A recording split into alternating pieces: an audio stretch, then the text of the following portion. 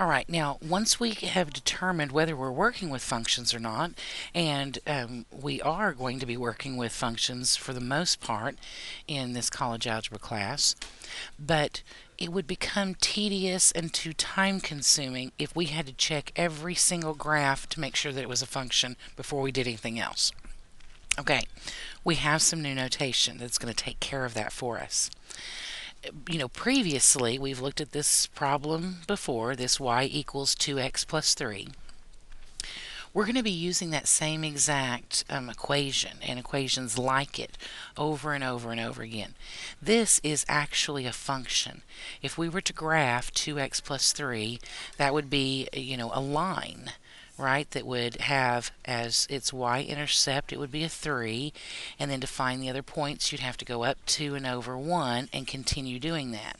So if we were to draw that line, this passes the vertical line test. It is a function. Because it's a function, instead of saying y equals, we're going to use this new notation of f of x equals 2x plus 3. This function, or this notation, function notation, tells you automatically this whole entire thing is a function. And in fact, it's a function where x is the variable. So every time we see f of x, that's going to tell us automatically this is a function and my variable happens to be x. Now we could see it written different ways. It could be a g of x. Again, that means this is a function where x is our variable. It could be h of c. Again, this is just standard notation. It means that this is a function, but in this case, c will be my variable. This letter inside here is going to ensure you that that's the only variable that you see in that equation.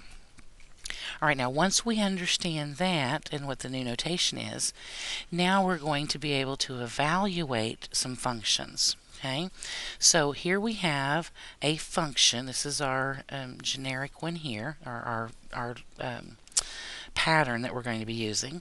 This says f of x equals negative 2x squared plus x minus 1. Now for this first one we're going to do, it says they want us to do the f of negative 1.